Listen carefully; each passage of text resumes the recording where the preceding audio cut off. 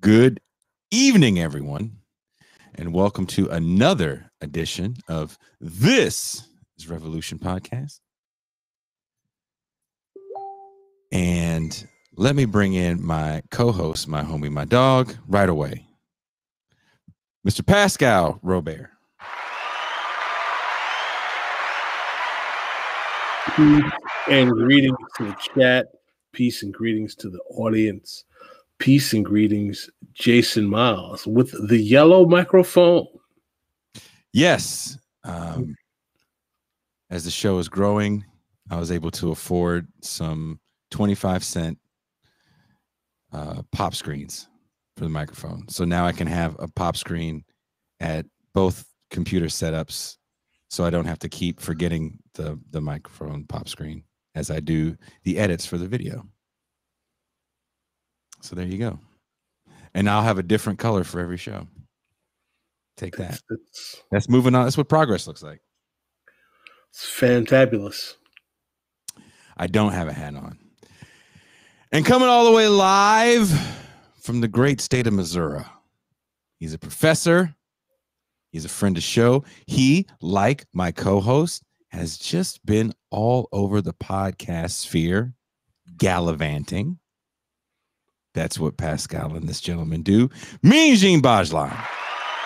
Greetings, everybody. Greetings, Jason. Greetings, Pascal. It is a pleasure to be here this evening, and I'm super excited for our guest. Jean Bajlan. I'm excited too, because I worked not as hardcore, but I definitely was in that world probably more than I wanted to be. And reading that book was a lot of that is so true. Especially when he talked about sleep pods. Sleep pods was my favorite. I wish you would have went to a few other places, because some of the offices I went to had music rooms. And we'll get into that. We'll get into that in a little bit. Before we bring in our guest, let's play the intro video. Since Wall Street started using computers, volume on the big board doubled and redoubled to as much as 70 million shares a day. The government certainly uses computers. When you pay your taxes, IRS computers will audit the returns. The federal government also uses computers to track down runaway husbands on welfare. And now the Reagan administration wants to cut down the number of welfare cheats by putting a computer cross-check on everyone who gets government help. That's going too far, says the American Civil Liberties Union. But for the most part, computers have become such a way of life that many people believe they don't invade their privacy. That's because in America today, life, liberty, and the pursuit of happiness is inevitably linked to a computer. Though there was much sheer rascality in the Wall Street of the 1920s, much sheer greed roaming at large, and a widespread betrayal of the fiduciary principle, it may be that none of these things did as much damage to the country in the sum total as the sheer irresponsibility of men who, possessing vast powers, played the game of profit and loss without regard for the general public interest. This quote from Fredrick Lewis Allen's 1935 book, Lords of Creation, are prescient words that still ring true when we speak of the new oligarchical elite in Silicon Valley, running roughshod over regulations and labor rights like their turn-of-the-century predecessors. Is the Silicon Valley Tech 1% truly the benevolent creators of technology that will lead us to a new, better, smarter, more efficient world? Or is their libertarian vision of progress just a dystopian nightmare? We'll discuss this and more. This is Revolution. Well, Americans have always celebrated their capitalist heroes, and that started with the Industrial Revolution, the early factories of Lowell and so on. Where you had, like here, writers and artists going. It was with the same kind of utopian vision of how this was going to recreate an egalitarian and wonderful world. Yeah, think of the railroad, think of Edison, think of Henry Ford and the automobile industry. We've done this over and over, and it includes not only the celebration of the technology, because Americans, more than any other people, just adore any new technology. We also adore the kind of great successful capitalists. We lionize them. You think of year of our Ford in Brave New World. And we did the same thing with Steve Jobs, for example, recently. And then we add that kind of utopian element that this is going to save the world, this is going to change the world for the better. We are the ultimate modernist, looking to the future and not paying too much attention to the present and the problems of the present. Dual ability that man has. And I think that the after this process has come to maturity, the effects that it's going to have on society are actually going to far outstrip even those that the petrochemical revolution has had. But these computers are not necessarily simply innocent playthings of the future. Some people feel threatened by them. Some think they tend to dehumanize, and others fear they may eventually take over their jobs. So, without any further ado, I'm sure you guys are all excited. An older episode of this gentleman of the Michael Brooks Show was on earlier today, coincidentally enough. Mr. Corey Pein. Hey, guys. Journalist extraordinaire, author. Yep. There's a lot of things you do. Authoring, that's most of it. You do well. Look, you wrote a book called was it Live, Work, Work, Die? One extra word: live, work, work, work, die. Oh, there's 3 works. Yeah. There is a lot of work in what these cats do. In you actually went, would you say undercover? You know, I get that a lot. I would not say undercover. I told everybody that I was, when I was doing my reporting in Silicon Valley, that I was working on a book, but I also told them I was doing a startup. So they would kind of be more, nobody was really interested in the book or anything that I wrote. So, you know, they just figured that it wasn't that interesting because you had to read it. I didn't find a lot of readers in my reporting, you know. There isn't a lot of readers in that world, right? Can you give it to me quick? Exactly. The elevator pitch. So a book is just something that's kind of out of their universe in a way. That's for my barista to do. Or something you put on your shelf to look like you've got interests, you know. As much as we joke about that in this podcast world, there's people that always do their show behind this wall of books that they allegedly read. That is definitely a world with a bunch of books that people haven't read, but they have around. Rand is one of them because Thiel is such a big presence in that world. I think that's kind of funny.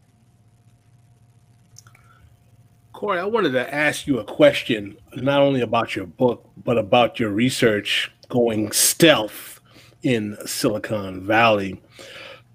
In the recent election period that we had in November 2020, we saw a lot of discussion about the tech world becoming agents of censorship with the way they were handling political discourse, particularly around Donald Trump, and how people accused them of ideologically picking favorites in terms of the way in which they were handling media. You saw a lot of people on the right-wing side of the political aisle talking about how the IT world were in bed with the Democrats and the liberals and so on. Based on your experience and based on your book as well, how would you describe the politics of the tech magnates, if you will? What is their worldview? Some people have accused them of being really libertarians on many issues. How would you describe the way in which they actually view the world, politics, and governance as an industry, if a statement can be made overall? Well, I think they run on a spectrum really at the top of the industry, from libertarian Democrats on the left side to outright fascists on the right, usually with a futuristic sort of bent like the fascists of the 1920s. Very, very easy to trace a lineage there. I don't think there are a lot of, or any, despite what the Republicans in the US say, I don't think there are really any left-wing tech CEOs out there. It's just not something that that is a feature. You know, many of them have what you might call left-wing social views. You know, they're pro gay marriage and pro-drug legalization and things like that. They might even support redistributive programs like a universal basic income. But I think you'll find that a lot of those leftish positions that tech executives have are really libertarian positions at the end of the day. And even if they support Democrats electorally, they tend to be libertarian in outlook. Now, when you say they have fascist possibilities similar to the 1920s, do you mean almost kind of like fascist to the point of like anti-Semitic or anti-certain ethnic groups? How would you relate them? No, that's a good question, because very rarely do you see overt, obvious racism or bigotry of that nature among the tech fascists. They tend to hedge things in terms of scientific racism. So, they'd be believers in, racial disparities in intelligence and things like that. Heavy on IQ and heavy on eugenics. Yeah, big into eugenics. I mean, there's a lot of admirers of, I guess, the Chinese approach. Some of them think that the Chinese are biologically superior to white people, and that they're incipient eugenics programs, genetic engineering type programs that are happening in China are something that need to be emulated in the U.S. So, do they come out and wave their fascist flags and stuff as business executives in Silicon Valley? No, but they've certainly created an environment for that kind of street fascism to thrive, through their sort of libertarian idea of free speech and letting their sort of algorithmic selection of speech, so that suddenly 20 years ago, I don't think Holocaust denial, for example, was quite where it's at today, but today you can find it on the first page of Google results. And that's not an accident. These things, the libertarian outlook sort of creates a space for the fascism at a lower level. And at the higher level, I do think there are outright fascists, but they're a bit, Peter Thiel is somebody I would consider. Whoa. That was my cat. Oh, your cat knocked over your computer? My cat just went nuts, yeah. He likes to... Is my mic still working and everything? Yeah, I can hear you. Okay, that's good. Peter Thiel, the Facebook board member, PayPal founder, now venture capitalist, is somebody who I'm pretty comfortable calling a fascist. But he certainly wouldn't identify that way. He would call himself a libertarian or a reactionary. He's described himself as. You talk about Peter Thiel in the book, specifically in the second half of the book. Could you elaborate for our audience a little bit about the kind of networks that Peter Thiel is involved in funding, and sort of how things relate to him in terms of his sort of attempt to engage in the political process? Thiel, he would say that he gives to a variety of causes, and that's true. But also, for years, he's been maybe the most important funder of a faction of the alt-right that they called neo-reactionaries. And an example, he's been a patron of a number of characters I describe in my book. One is a guy named Curtis Yarvin, who goes by the online pseudonym Mencius Moldbug, who had a blog that became pretty popular in Silicon Valley and beyond it, where he praised or at least condoned some of the activities of people like Anders Breivik, the Oslo mass murderer, neo-Nazi, and gave a lot of long-winded, sort of pseudo-scholarly defenses of scientific racism, and promoted an idea of that Peter Thiel is quite fond of, called I forget the exact phrasing, but the idea is that you'd have instead of a United States, you'd have 1,000 different corporate states, basically corporate fiefdoms, where people would be free to move between. So if you didn't like living in Microsoft land, you could go live in Facebook land or what have you. That's kind of the neo-reactionary ideology. But also he funded people who trended into outright fascism but sort of from the transhumanist point of view. I don't know if you're familiar with transhumanism, but it's an idea that what's that? Where we become cyborgs. Yeah, basically the idea is that we're merging with machines and we're on the cusp of some kind of evolutionary transition into a cybernetic future. That's an idea that animates a lot of tech CEOs. Isn't that why that movie Ex Machina was such it was almost like porn for a certain class of people in Silicon Valley? If you remember that film from 4 or 5 years ago.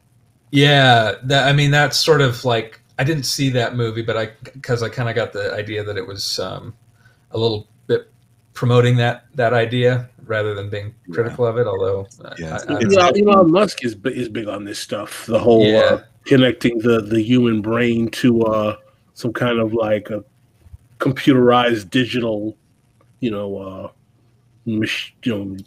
chips or something of that nature. Yeah, I get into that in the book. They're all kind of believers in this thing called the singularity, which is similar. It's this idea that we're merging with computers, and eventually the computers will eclipse us and will take over the universe as some kind of digital consciousness.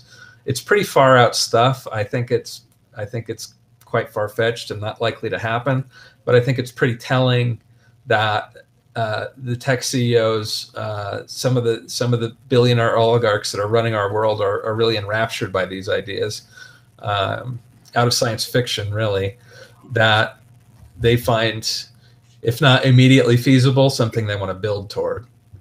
And so if you interrogate like what kind of society we would have in those scenarios, that's where the fascism sort of emerges, because it's usually a tech oligarch calling all the shots, and not really a sort of democratic or pluralistic society that we might want to build. So what you're saying is that these tech oligarchs present a type of fascism that's even distinct from the kind of banality of the traditional right-wing Trumpian manifestation that we see everyone worried about right now. I think it is distinct. I mean, you saw Peter Thiel supporting Trump. He was one of the most important. He spoke on his behalf at the Republican National Convention back in 2016. There were some reports that he kind of soured on Trump later, but I mean, they do align on a lot of important issues. I mean, I think the racism is one. The business above all is another. The idea that corporations should really be calling the shots. I think Pledge of Allegiance in that world too. The business above all almost feels like a Pledge of Allegiance. I said in that world. Yeah, absolutely. But there's other things that they're not really comfortable with. The sort of more Trumpian fascist movement in the country. They're not really comfortable with some of the social aspects of it, I guess. So I think you would have to consider it distinct, but they do work together. And ultimately, I think the techie fascist tendency is a bit scarier because it tricks a lot more people into thinking it's more benign. Well, it's almost as if that they've like seen Blade Runner, or they've read some of the classics of cyberpunk, but instead of seeing it as a dystopia, they see it as a blueprint for the future. They've like inverted what we used to think of as in the past as kind of like a terrifying dystopian future, and are trying to present it as something positive almost. Well, didn't Peter Thiel say in an interview, and I remember Megan Day wrote about this a while back, that his take on Star Wars, that it was a pro-capitalism movie, all because of the character of Han Solo. I was going to bring that up. I mean, they love to argue about science fiction and stuff, and Thiel is definitely a Star Wars person, not a Star Trek person. He thinks Star Trek is socialist propaganda. I mean, I guess you could make that case, but it's a little more colonial than socialist in a lot of ways. But anyway, yeah, they actually embrace a lot of the villains, the classic villains of science fiction, and I think they're worth emulating. Go ahead. I'm sorry. Go ahead. No, you were what? Oh, we watched Blade Runner on Netflix last night, and it had been a long time since I saw it. And one of the villain is like this corporate overlord on Mars, and I thought this is like exactly what Elon Musk wants to be. He won't watch, like, those guys won't watch Blade Runner though. That's what's so funny. Like, I got to be in a room. There was a Facebook conference that was for marketing only, but they don't advertise it as a Facebook conference. And I got to work at one of those dumbass jobs I was telling you about, and I got to be in a room where I had to sign a non-disclosure and listen to Peter Thiel talk and captivate an entire pretty big conference room or convention room full of aspiring sales bootlickers. Bootlickers, yeah. Aspiring bootlickers. Well, that actually is what I wanted to ask. Is like, how far does this ideology run down? Like, what kind of buy-in is there, Corey, for this kind of techno hell utopia ideology? Do people in the business just go along with it? Is there, like, amongst the proles, amongst the kind of programmers, I would assume there's more ideological diversity, but obviously, how hegemonic is this ideology? I think it's really strong among people who see themselves as entrepreneurs and want to be, their own CEO of their own startup, founder of their own startup, and emulate the oligarchs. Less so among the rank and file. Since I wrote and published the book, there's been like a lot of labor organizing in the tech sector, which to an extent that I might have thought impossible when I started my reporting. And I think it's been great to see that. So I think the ideology is it has a lot of buy-in. I would say, if I had to estimate, I would say probably half of the people that work in tech are on some level bought into if not the tech fascist ideology, the adjacents of it and some of the prerequisites of it. And they're definitely okay with the idea of corporations running things, for instance. You don't think that's a conservative estimate? Well, I just saw the reason I said 50% is I just saw a poll the other day that was like something like, I think it was 50% of tech workers, maybe more, were interested in joining a union, which indicates to me some skepticism about the package of ideologies that their employers are kind of selling them. So have you had a response from people working in the tech sector who've read your book? Yeah. Most of them find a lot familiar anecdotes and things like that in what I put in. I don't hear from a lot of people that work in tech and hated the book, but I do hear from a lot of people that it resonated with. Is there a strong sense of we've got an app for that attitude towards overall large problems? I find that consistently when I interface with people who work in like the IT world at executive level, that they have this really like kind of condescending, like, oh, well, we can just develop an app for that kind of worldview for like any and every type of problem. Yeah, it's really frustrating. It's really frustrating because, I mean, that's something that even the people who are maybe pro-union or more left-wing in their outlook, who work in tech, often tend to buy into, is the idea that they can innovate their way out of problems. And I just don't think that everything's solvable that way. I think that's pretty common in that industry for sure. But would you agree it's even deeper than we've got an app for that? I would even add on to the fact it's like, well, if I create this thing and make my gajillions of dollars, then I can give money to said charity or start said foundation, and then I'll change the world. Anand Giridharadas writes a lot about it in his book, Winner Take All. I don't know if you read or enjoyed that book, but there were definitely aspects of it that I really did kind of agree with, because again, being in that room with people like Peter Thiel for 2 days straight, and you hear the way they talk, it is like, once you get your nest egg of your first billion, then you can go into your philanthropic Bill Gates like efforts, because to a lot of these people, they don't see the bad of Bill Gates. All they know about Bill and Melinda Gates is that he wants to cure malaria. Yeah, I think it's even deeper. I think it's something that's like very American in a way. The idea that, you know, you can get yours and then solve the problem through innovation or through wealth, you know, and in some ways, Silicon Valley, I think, is like the new. So it sounds a little cliche, but it's, you know, the new frontier of American capitalism. You know, so you see a lot of older sort of value sets and assumptions about how things work, sort of reinterpreted through the tech industry. Do you think that do you think that there's any kind of room for any kind of oppositional or left politics in this space? Are they so subsumed with the hegemony of corporate power and of capital that the notion of having a public goods governance or even wealth redistribution is just absolutely anathema to anything they consider?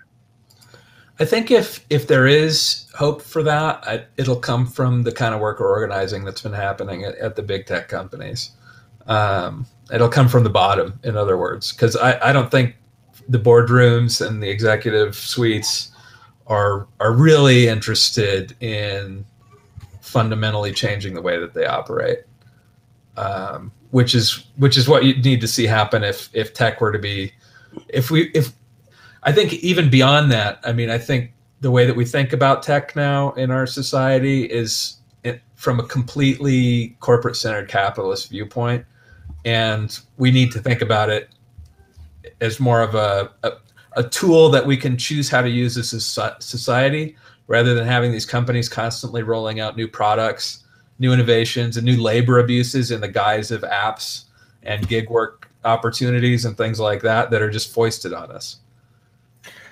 I don't know if that answers your question, but one of the things that really comes across in your book, and correct me if I'm wrong, but it seems like for a lot of Silicon Valley startups, they're either fraud, like out and out fraud, or they are premised on illegality. To what extent, and that sort of speaks to a kind of broader point that, you know, a lot of people talk about innovation in Silicon Valley, but how much innovation is going on, and how much is, it strikes me, Silicon Valley is sucking up the sort of intellectual capacity of the United States, you know, people who could be doing very important technical projects, and wasting their talents on making a dating app for, you know, people with dogs. Or you know, like basically driving people into what is in a sense either criminality, something that is entirely you know, useless, or but might make a short profit, or is just fraud and is wasting them. It's actually stifling innovation. I think 100% the latter of what you're saying. I mean, it is crushing innovation. These companies, I mean, start with how especially the largest companies behave and treat actual innovative products. They tend to acquire the smaller companies that innovate and then shut them down, or, you know, absorb them and then shut them down. That's so common. It's been happening, you know, since the 90s, if not earlier, with Microsoft, now Google, Facebook. Huge part of the only way they can grow now in many ways is to acquire smaller companies, and usually I've been through this myself at a job I had, where, you know, if a smaller company innovates in some way and poses a threat to the larger company, they acquire it and basically make it disappear. So that's, for all they talk about innovation, I mean, that's just a standard practice of the industry, which goes against even their own conception of what's innovative. As far as like the real groundbreaking kind of technologies and things that, you know, you might like to see more of in our society, or even consumer products like the iPhone, all that stuff is government research backed. I mean, sometimes the research goes back 2 or 3 decades before it reaches the consumer market, but the biggest innovations still to this day come from government funded research. The public university systems, the national laboratories, Military research is a huge one, and Silicon Valley is really tight with the military-industrial complex, or part of it, I should say. So, there's a lot of myths that the tech industry is promoted about innovation and what makes it happen. But the reality is it's government research, it's government money that drives the big innovation. And, I think we need to really get our acts together as far as how we allow that to be used. It's been the government's practice and priority for many decades now that once government research has reached maturity, then it goes to the private sector so people can make a profit on it. And that has basically created the Silicon Valley we see today, which is totally predatory, capitalist in nature. Well, and the benefits aren't shared widely. So I wanted to ask you about that. So a lot of times when these things are rolled out, right? Like one thing about that world, and I haven't finished your book, and maybe you do talk about this in your book, and I apologize for not finishing your book in 2 days. That's okay. I'm not offended. Don't worry. The first thing I noticed when I walked into, when I was like, finally, I got a badge. You know how it is when you get a badge, like you're a guy that can go in and out of the building without someone escorting you in and out of a building. Was that there was such a disconnect with people that did work that we always hear this almost Horatio Alger-esque story of starting from the ground up, right? And one day you'll get the corner office. And that seems to be kind of done in this new world. Like how many people really move up? And there's a huge, like the people that serve your food are a third party. The people that handle your mail are a third party. Sometimes even the programmers that you're dealing with, depending on what they're doing, are a third party. The security is a third party. Like there's a small handful of people that are actually employed by said company. And then there's all these third parties, all these people that will never move up. And I feel like the third party people are all vying for that spot to move up. So when you talk about like predatory capitalism, it's like people don't even give a damn that the people that are serving their food, cleaning the building, protecting said building, i.e. security, are all extremely underpaid third-party personnel.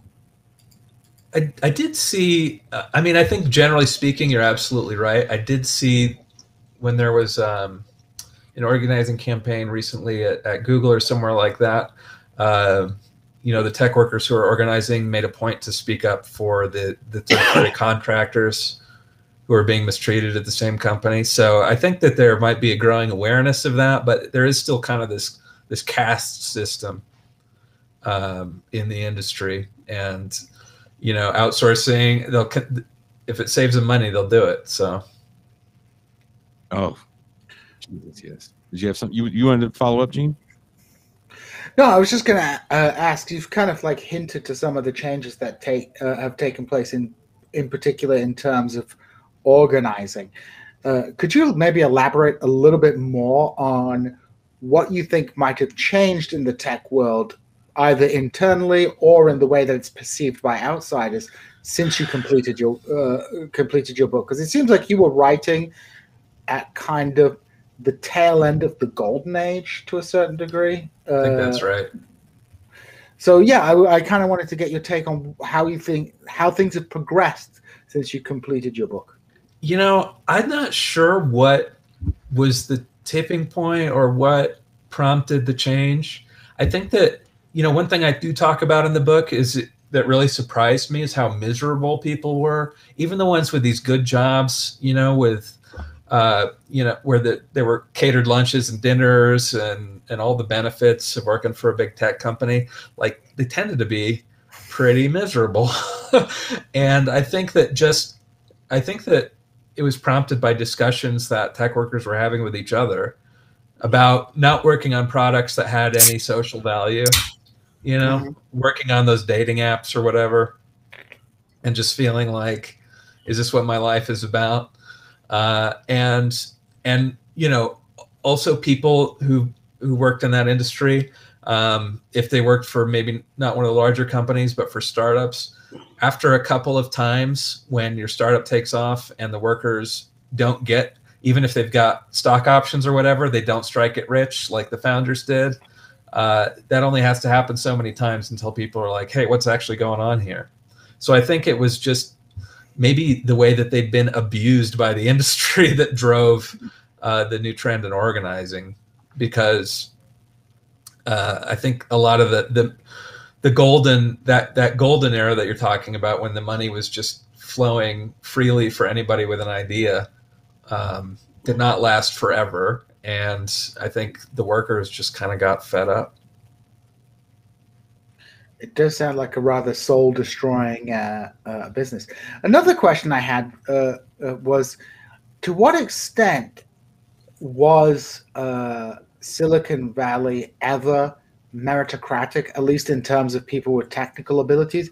And to what extent was it the same sons and daughters of like American elites who were reaping all the benefits? To what extent was it just the younger generation of the American bourgeoisie who had money were going in with these startups, and, you know, the myth of these programmers striking it rich was really not what was happening? I think it's about as meritocratic as Stanford's admission policy at any given time. So if you know what's going on that score, then you could say you could maybe quantify it. But just based on my own reporting, and because I really wanted to know the answer to this too, but based on my own reporting, I mean, the people that get their startups funded or get the top jobs, I mean, they're by and large, you know, pretty well off white kids from wealthy suburbs, if not like right in the, if not Palo Alto, then someplace like that around the country. And, you know, there is a bit of meritocratic selection. I mean, you do hear about, what was that company?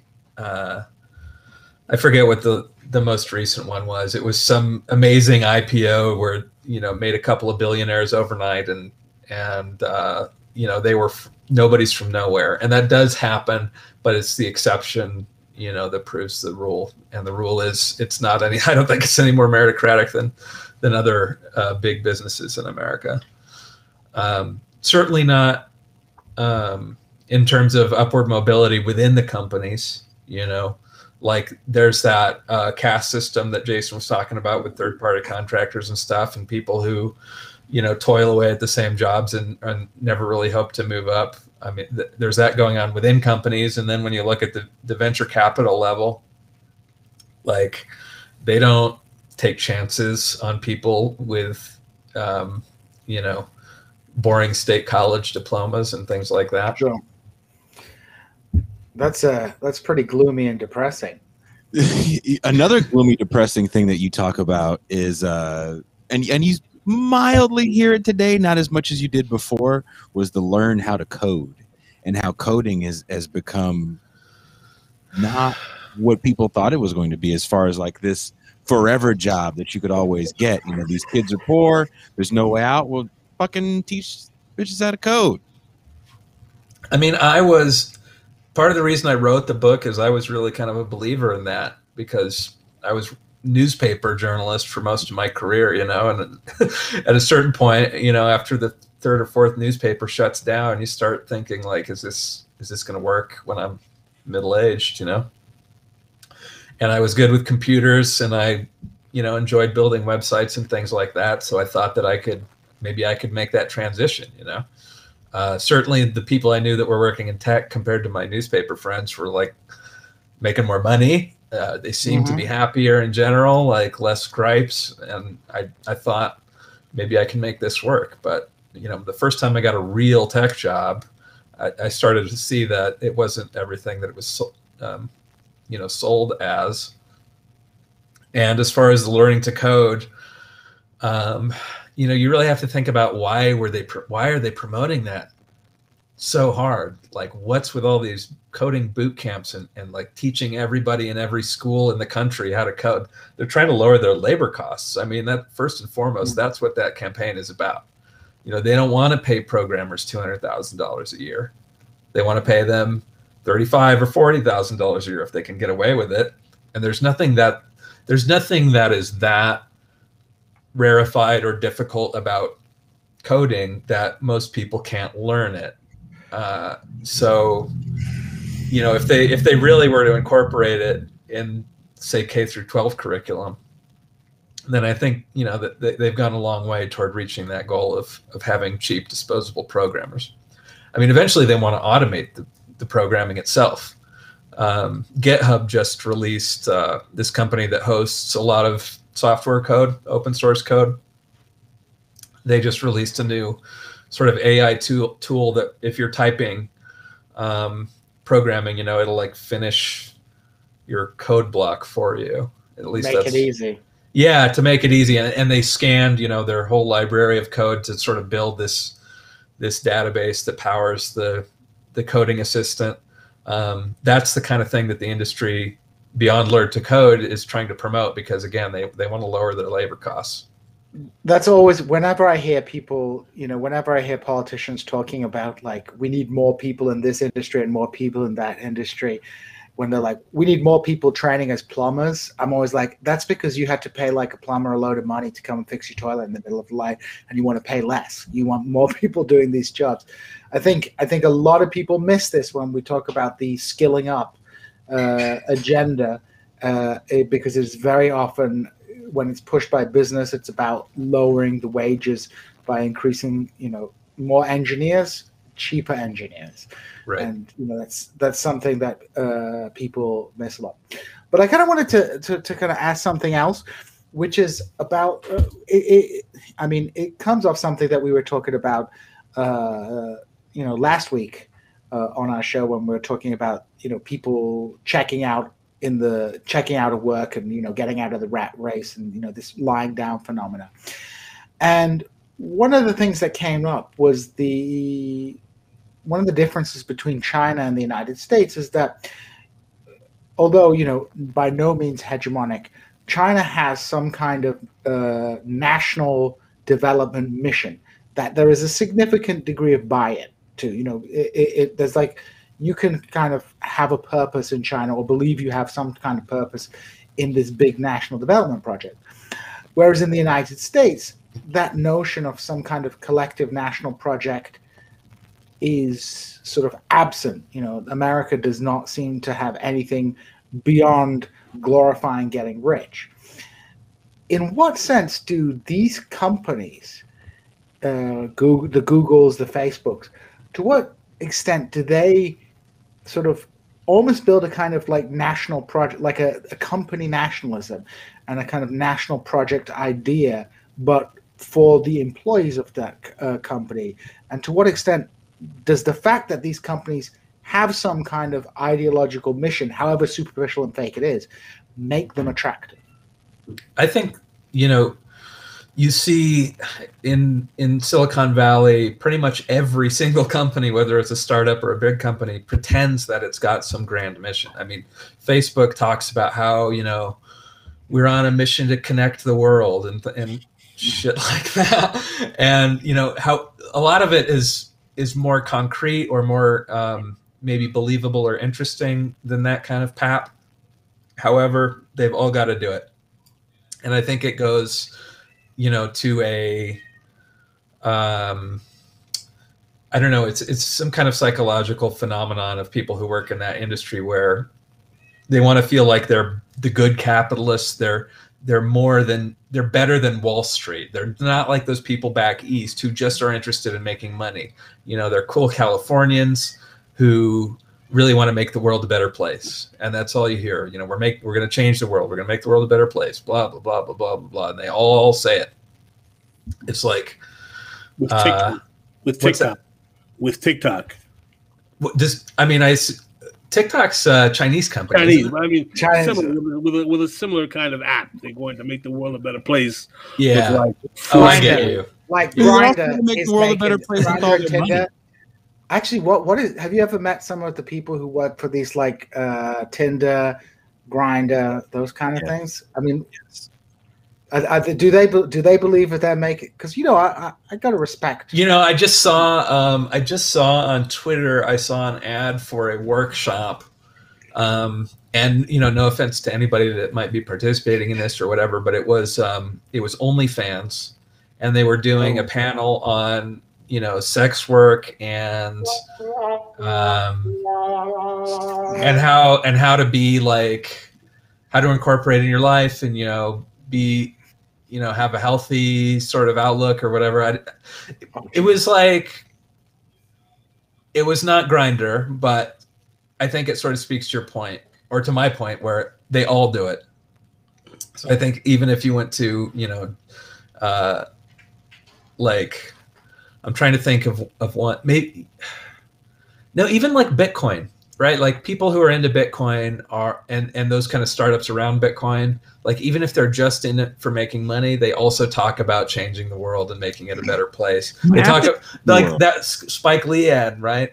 Oh my God. Look, changing the world is built into your business plan in this world that we're speaking about, because these are the people that have been put on the pedestal as the world changers. So when we think about the late Steve Jobs, whatever anyone that's watching this show thinks about him, let's be honest, that iPhone, even though a lot of us, again, watching this show know the history of the technology behind the iPhone being government funded, being pitched around for years, no one wanted to touch it. The capitalists come in and say, yeah, the government funded that, but if it wasn't for us, you wouldn't have the marketing that put that technology in your phone. And we, therefore, have made the world a better place. Look, you can take pictures in low light. Still waiting for a really good light sensor.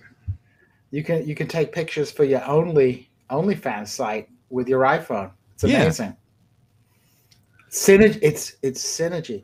To what extent do you think that culture? Because that culture sounds pretty toxic, especially if you have to like pretend that you believe in the mission of, like, you know, like, I believe in OnlyFans because I believe, you know, everybody should be able to engage in sex work, whoever they are, and we're connecting people around the world. To what extent do you think that culture is infecting other areas of the economy, where, like, now if you want to go work at freaking Walmart, you have to give them a whole song and dance about, like, I'm really enthusiastic about working at Walmart and delivering people, you know, like, you can't just go to a job anymore and say, like, I would like a job because I like eating and I want to be left alone. Is that why Walmart didn't hire me when I went and applied there many moons ago?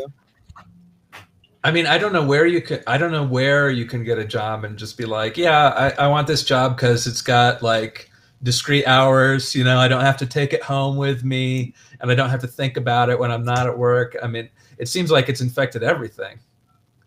Yeah, don't say that. Like, it's so funny. I was actually talking to my girl about an intern, a very, very enthusiastic intern she has at her job, and we were joking. She goes, the poor person hasn't been tainted yet from. She's like, I can work long hours and I can do this and I can do that.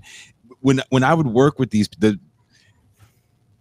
what I did, Corey, was I went out with a bunch of marketing people from one of the companies, and we would go work these music festivals. And you know the type. At the airport, their laptops in their lap. On the plane, their laptops in their lap. Waiting for the Uber to pick us up to go to the Airbnb, their laptops in their lap. Like, they're constantly working. And that is so a part of the culture that if you're not working, then you're just not worth it. And they weren't making as much money as I thought they were making, considering the hours these people were putting in. I mean, it's so, I guess, like in the intro video there, I don't know what year it was from. It looked like it was from like 1988 or something, but the news guy was like, he was like going to sit down next to the computer. He's like, and some people worry that these things are going to take over our lives and maybe take our jobs. And it's like, yeah, absolutely right. I mean, eventually they do want to take all our jobs. Mm-hmm. That is part of the Silicon Valley agenda, if you can say there's such a thing. But in the meantime, they've totally taken over our lives.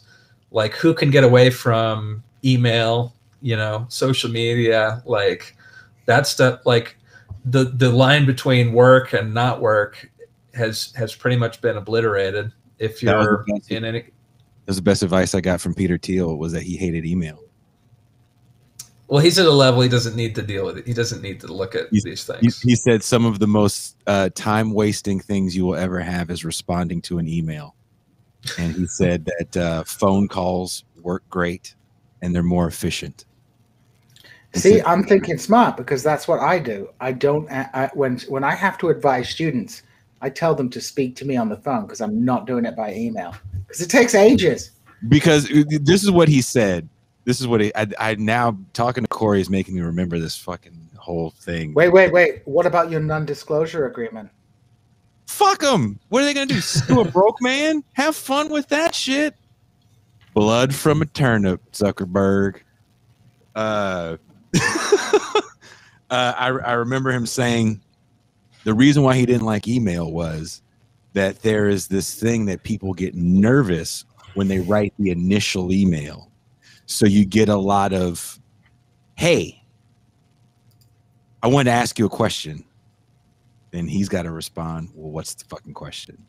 Then they ask the question, then he's got to, he didn't like that back and forth, and he felt that with a phone call, you kind of get it all out. Well, there you go. Life lessons from Peter Thiel. Life lessons. he was very. That's what he. Well, the best one when I worked for Games Workshop, they had the best system of dealing with their employees. Right, you would get paid, right, but you would get a 50% discount on everything in the shop, and you could get toy soldier miniatures at cost. So everybody who worked for Games Workshop, and one of the preconditions for working from Games Workshop is that you had to collect Games Workshop tabletop miniatures. So what happened? All the employees just ended up spending all their salary back at Games Workshop. So they really got you with the ideological mission. That kind of feels like what Silicon Valley is. Everybody's like, everything is like going around in a big circle into, and people are just getting squeezed for everything they have. They're reinventing company stores for sure. Yeah, exactly. And they feed you so you never leave. No. I'm pretty sure that Amazon eventually is going to try to make their own currencies like Bitcoin or something, so that they'll give you enough that you can spend it there at the store. My God, yeah. As we're wrapping up this first hour, I do want to ask this to Corey, and I'm surprised that Brother Pascal hasn't brought this up. Yeah, I'm looking at you. There was a story that came out of a small independent Nevada newspaper that there were tech companies trying to move into some of the vast nothing that is Nevada and create kind of company towns, have their own school system, have their own currency, have their own police force. Did you see that story at all when it hit? I think I saw that, but I didn't quite dig into it. So if you know more about it, I'd be curious. I'm not surprised. I mean, there are efforts. Some of the more extreme sort of tech libertarians have tried to build similar things in South America, and on the sea. That's another example. Peter Thiel has funded something called the Seasteading Institute, which they made fun of on the Silicon Valley show, where they had a platform out at sea that was supposedly lawless and all the rules written by the corporation. That's the kind of idea that really gets their juices going, So I won't be surprised if some jurisdictions actually let that happen. It's already happening. Like, I wanted to do a story, it got nixed, unfortunately. But when I was living in India, I wanted to do a story because there are private cities being established there, and I think that precedent will be used to do the same thing in the U.S., for instance, because people have absorbed this idea that the government can't do anything right and companies are more efficient. So why not let the company hire the police force and deal with the sewers and stuff? It just usually, yeah, basically. But that goes back to what we were saying about how, you know, these Silicon Valley leaders look at science fiction and see themselves as the villains and think it's desirable. It is really perverse in the sense that so much of what was envisaged as a dystopia in the past is now being flipped around and turned into and repackaged as the new utopia. But you scratch beneath the surface and it is like, it's as LME said, it's neo-feudalism. I mean, that's what it comes down to. I mean, they're even appointing their own court political scientists and spokesmen to articulate an ideology for this new order. You combine that with the fact that, as Corey says, a lot of them are literally fascists. And what are we really talking about here? Yeah, I think it's pretty scary. I mean, I try not to think about it as much as when I was working on the book because it does bum me out. And that is one piece of feedback I did hear a lot, is people said they found it depressing. But I tried to make it funny so that the depressing parts would go down a little smoother. It was hilarious. And Pascal, you're talking about fascism with the Black Lives Matter sticker on it. That's rainbow colored. So rainbow colored BLM fascism. I don't BLM boot. If someone can make a name for that. The BLM boot. Yeah. Yeah, it's rainbow colored BLM fascism for the new millennium. For the new generation. That's what it is. Woke fascism. Woke fascism. Woke fascism, dude. If you're not hip with woke fascism, then what are you even doing, man? You're not doing it right. Jeez. Corey, you just bummed us all out. Yeah, sorry, I have that effect. I have that effect. No, we appreciate it. I think this shit is fucking hilarious. Again, being in that world, and there's wherever you're listening or watching the show, there's links in the description to Corey's website as well as buy links to Corey's book. Yeah, buy Corey's book, honestly. And there's a book version. I've read the book version. I've also listened to the listening version, which has Corey reading it to you. Oh, you're reading it?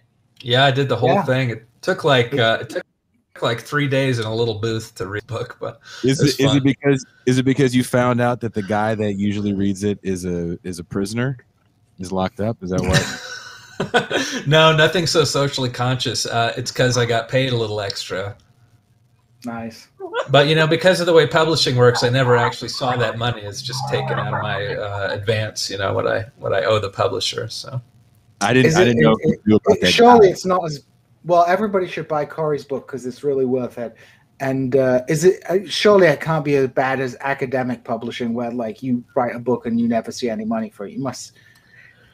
I mean, the book did not sell well enough that I'm getting royalty checks, but I did get a decent amount of money when I signed. So, but it was better than academic publishing. My wife is having her first book come out on an academic press pretty soon, and I don't think it's going to change our lives financially speaking. Yeah, fair enough. Well, thank you so much, Corey. You'll be joining us for the second half. Yeah, sure. I believe. We can tell the second half. I want to get more into Corey's time in India and actually Bill Gates, his role in India and what's going on there. And we'll tell more hilariously funny horror stories of free lunches, micro kitchens, espresso machines on every floor. What else? OnlyFans. OnlyFans. You get free. I wonder what the bonuses are if you work at OnlyFans. A hoodie that says OnlyFans on it, so you can walk around and people go, "Oh shit, you work at OnlyFans?" You go, "Yeah, that's what you do." Yeah, I suppose so. Well, everybody should remember to like and subscribe. Like, subscribe, hit the bell, become a patron if you like. Tell your friends about the podcast. So for those of you that are not patrons, we will be hosting the patron only half on Facebook. So if you go to the This Is Revolution Facebook page, there is an invite. We are charging admission for it. But not for patrons. No, of course not. For patrons, just go to the Patreon. The link's up. Yeah. Oh, yeah. Okay. We're still having some weird technical issues. So while we're having these weird technical issues, I figured, well, let me try to open it up to more people that don't want to pay every month, but just want to talk shit with us for the next 30 minutes to an hour. So if that's the case, go to Facebook. There's an event up there. Sign up, and you can get in the room with us while we talk some shit. And also, we have hats, don't we? Even though these guys don't have hats. In the great words. We've got hats. We've got hoodies. We've got merch. We've got merch. Watch it. See this, Corey. We're doing our hustle here on This Is Revolution. I was looking at some of the merch. It's pretty nice. Thank you. Corey likes our merch. Corey likes our merch. I'll tell you off air how funny it is that you said that about the person that designs it. Let me need another This Is Revolution t-shirt. There you go. So you go to the website, This Is Revolution, and on the site, you go down and bam! We got multiple designs of hoodie and shirt. I just got a new shirt myself for my girl. We got hats. The embroidery is actually on point with the hats. I'm going to buy a hat. It's hell of on point. I got this shirt right here. That's the best one. That's the best hat. That's the best hat. There's going to be some new stuff getting dropped. Design-wise, I would say in the next few weeks. Originally, when we did this, we came up with probably, like 8, 9 designs. And there's definitely some cool stuff that when we came up with the original designs, we didn't have all the Pascal sayings. So we're going to have to add the Pascal sayings in some of the designs. What's Pascal's #1 saying? Mau Mau. One more time for people in the back. Mau Mau is just what he is. So tomorrow, the Mau Mau Hour with Pascal Robert. For patrons only, the Mau Mau Hour for Pascal Robert. Again, if you guys don't want to be patrons, but you want to watch it, you go to the Facebook. I'll have an invite up. Again, there'll be Fatback and Biscuits is my saying. I should have it trademarked. Should we do a Fatback and Biscuit shirt? Yeah, that's a good idea. Yeah, Fatback and Biscuit shirt. Yeah, we need a Fatback. Well, we should. You know what we should do? We should do a Twitter poll to see which of Pascal's sayings should be put on the next T-shirt. You know what? Like I would really like to do too is if we could have autographed copies of the books. So I tried to buy the digital copy and I fucked up and bought the actual hard copy of your book, Corey. Oh, that's cool. So someone said we should do a cartoon of Ta-Nehisi Coates and Ibrahim Kendi eating Fatback and Biscuits. I don't know if you could walk around with that as a white person.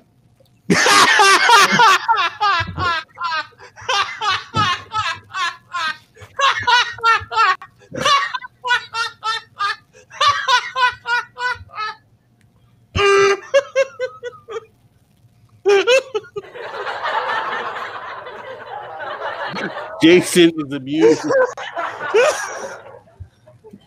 The picture in my head is of some very well-intentioned white person wearing that shirt and then just in the wrong space with it. What? Like, that's not a good idea because imagine that white person wearing that shirt, again, well-intentioned, and then crossing paths was like a hotep. That wouldn't end well. I can't have that on my conscience. If Umar Johnson and his friends find Umar Johnson sees Gene wearing a Fatback and Biscuits T-shirt with Ta-Nehisi Coates. I am not wearing. Oh Jesus Christ, that sounds awful. Well, let's get to that's gonna be the Mau Mau right there. You're gonna get yourself Mau Mau with the This Is Revolution swag. You know what? You know how you know your show is over when Van Jones is just fucking shitting all over you because you had Van Jones might be the subject of the Mau Mau Hour. Oh yeah, Mau Mau with Found Jones. Yes, Paul can wear that Fat shirt. back and flaky biscuits. Somebody say Paul wear that shirt. Yeah, Paul Van can Jones with the fat back and flaky biscuit. That's like the meanest shit. Like, I think that shit would be funny, and I would hella do that, and then you start getting all these messages from people like, I had your shirt on, some fucking guy called me a racist, and I had to explain to him that, no, I have black friends, I watch black people, I love the NBA. Okay, let's get to the fun half, guys. Let's get Okay. to the after hours. Okay, I love you guys, and we are out.